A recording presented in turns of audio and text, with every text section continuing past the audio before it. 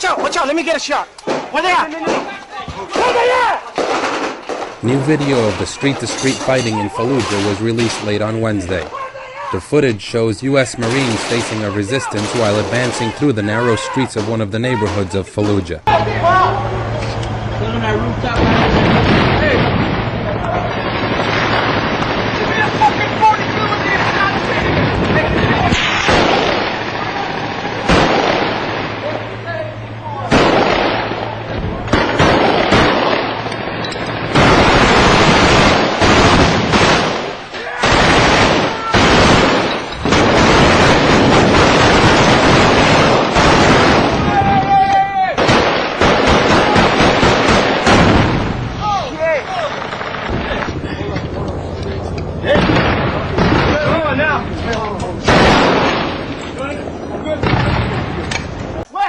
Hey, he's in that garage.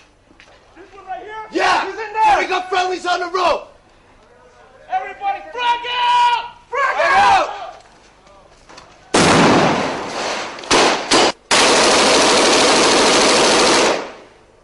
The insurgent fire is neutralized, and they continue with their house-to-house touring activity.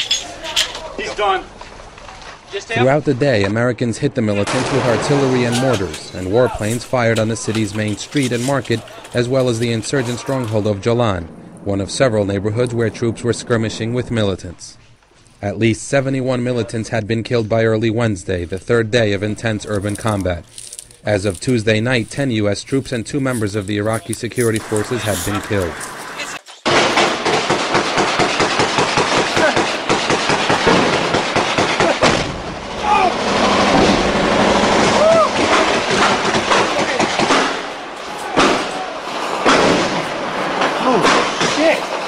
Shit!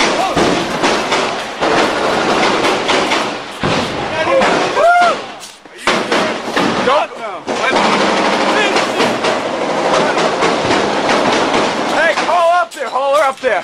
There's a lot of people up there too. What do you want then? It's so fucking rude, baby. There's a lot of people up there? Yeah. Hey, haul her up there, tell. Look out, look out, look out.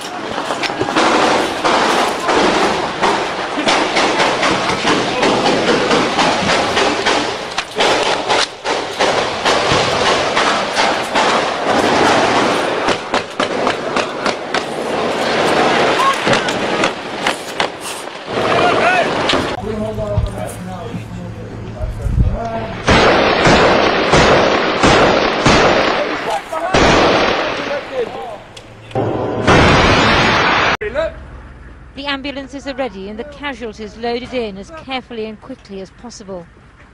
Then it's straight to the dusty strip of desert which serves as a helipad. Purple smoke marks the spot where the chopper must land, to take the wounded to one of several countries. The Americans are sensitive about their military casualties. They don't want too much bad news to get out. They want the good news. The Fallujah